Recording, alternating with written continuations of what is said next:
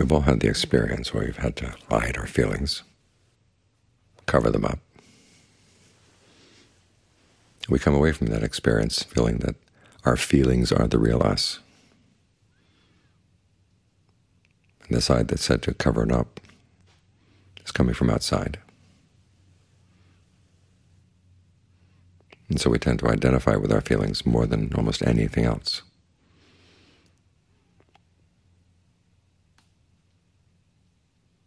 We forget the Buddha's analysis. Feelings, for us, feelings would probably come under the aggregate of fabrications.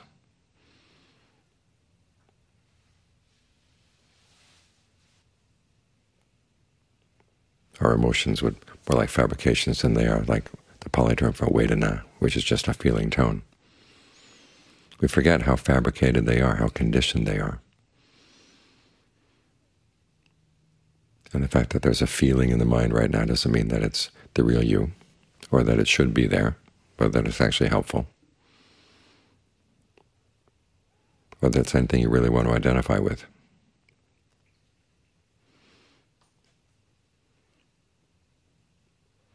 So one of the skills we develop as meditators is to learn how to change our feelings. This comes under right effort. You generate desire to have skillful mind states. So if your emotion is an unskillful one, you should have the desire to want to get rid of it. And you want to learn how to identify with that desire for the time being. And realizing the Buddha's analysis that what we have here is a combination of past karma and present karma. It's not the fact that a feeling is there and it's got to be there. There's an influence from the past. And then there are the skills or lack of skills that we have in the present moment that can turn the feeling into something skillful or not. And so here we're working on our skills. The Buddha pairs feelings with perceptions as the big mental fabricators. In other words, the things that shape our state of mind. And so you have to look at your perceptions. We get practice with this as we work with the breath. Ask yourself what kind of breathing would feel really good. Now, how do you perceive the breathing? Do you perceive it in a way that prevents it from feeling good? Think of it as something that's going through your nerves, down through your blood vessels, down to the tips of the toes.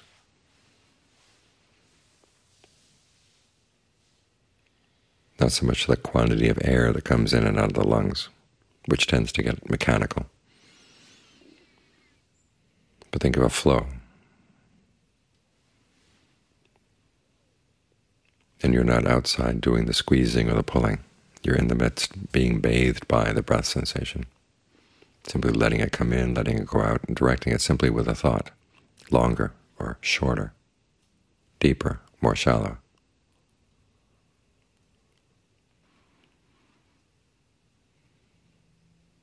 And if you don't find the breath refreshing, ask yourself what's getting in the way. What needs to be refreshed in the body right now? What's not getting the refreshment at once?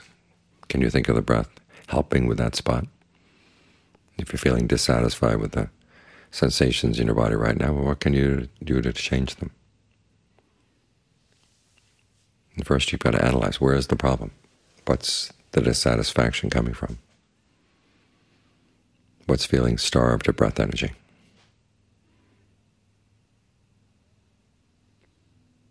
And make a survey. Go around the body. Go to the spots that you don't normally focus on.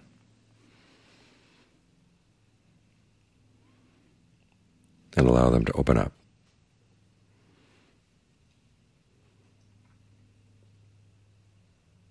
It's good to perceive the breath. And breath meditation not so much as a chore, but as an opportunity. It's like when you go camping. You can think of all the hardships that you're putting yourself under, and you can make yourself miserable that way.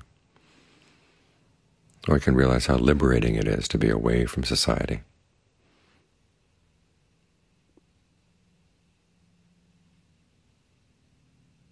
With your only bathroom a hole in the ground.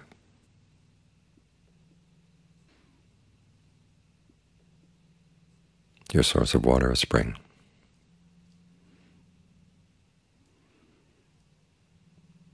looking around, you don't see anybody telling you what to do.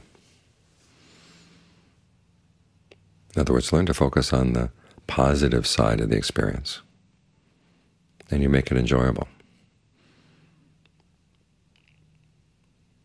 You realize, of course, there are negative sides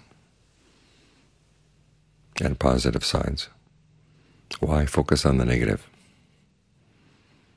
There's so much negativity in the world as it is. Learn to focus on the positive.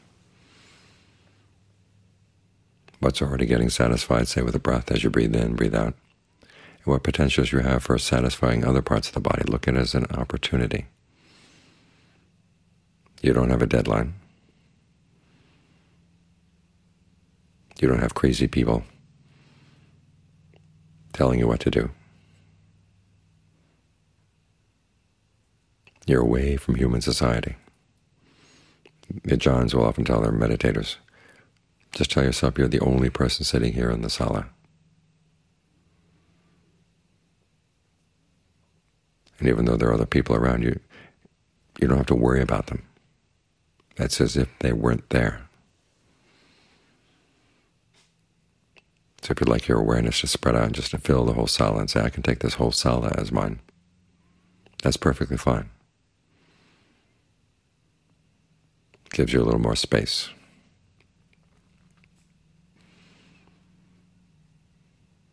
And you've got the sense of the body surrounded by space.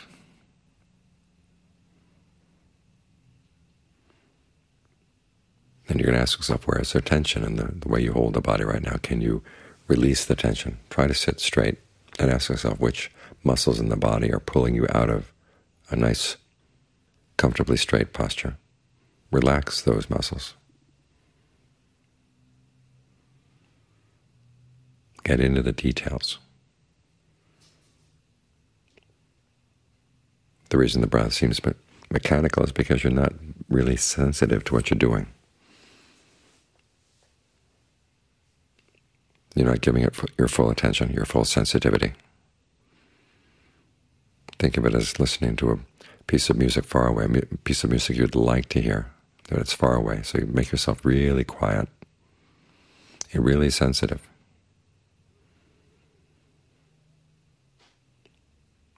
And you can learn how to be a connoisseur of the breath.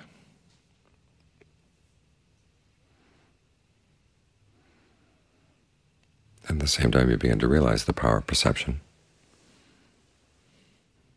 And you get a different sense of the voices in the mind.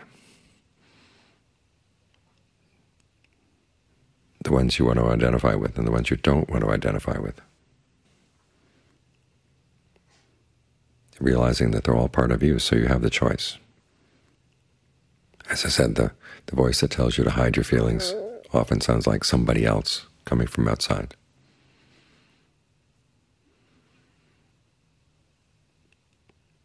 But the voice that tells you to change your feelings, you can learn how to identify with that. That's an important part of you. There was a famous physicist, Richard Feynman, who did a lot of work on quantum mechanics, but he also liked to play the bongo drums. And he received a letter from a fan one time saying how much they liked to know that he played the drums, made him human. Well, he wrote a letter back saying, look, isn't physics part of humanity? Isn't it a part of the human mind, human psyche, human desire to want to understand things?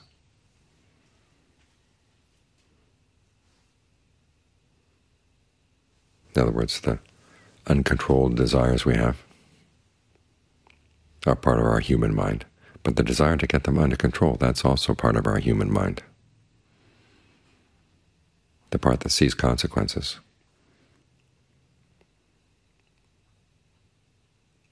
It wants to figure out how to do something skillful and to make yourself want to do something skillful. That's really wise. As the Buddha said, the customs of the Noble Ones are not simply to develop skillful qualities and abandon unskillful ones. It's to take delight in developing skillful qualities and abandoning unskillful ones. Make it your sport.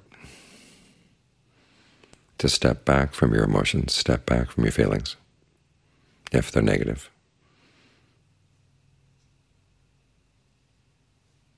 and see if you can work your way around them, transform them into something better. You've got the breath here. You've got the ability to talk to yourself. You've got your feelings and perceptions. All these things the Buddha said count as fabrication. And the skill of meditation is learning how to fabricate a good state of concentration. We've got the instructions in the Buddha's instructions on right mindfulness. This is how you do concentration. You focus on the body in and of itself, putting aside greed and distress with reference to the world. And part of that is rejoicing in the fact that you don't have to worry about the world outside right now. Taking delight in that fact. You've just got your body sitting right here. You can give it your full attention.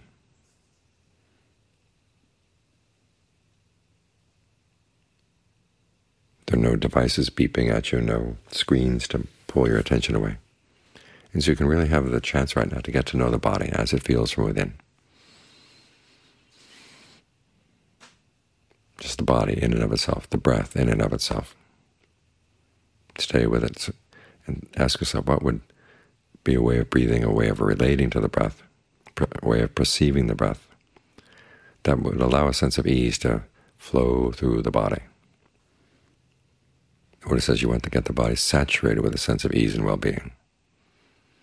You want your awareness to fill the body. So you've got body, awareness, feelings, all taking up the same space. Able to stretch their legs, stretch their arms. They don't have to be confined to a particular timetable or particular space. They can open up. Because the world is not impinging on them. You're not pulling the world in.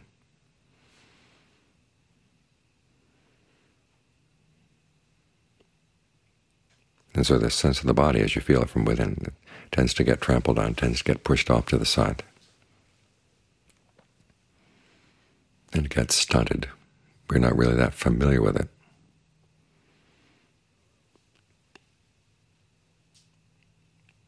So here, giving it the chance to fill up your awareness, and to give you're able to give your full awareness to it.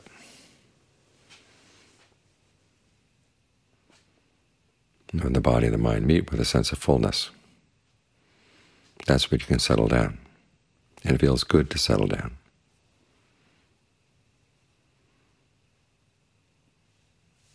You've allowed yourself to relate to the body in a new way. Relate to the idea of being in a path in a new way. You look after the path. In other words, you look after the body as you experience it right now. You don't have to worry about where it's going to take you. You do your job well here, it's going to take you someplace good. You don't have to keep glancing down to the end of the path to ask yourself how much longer is it going to be. You're here right now, free to be here right now.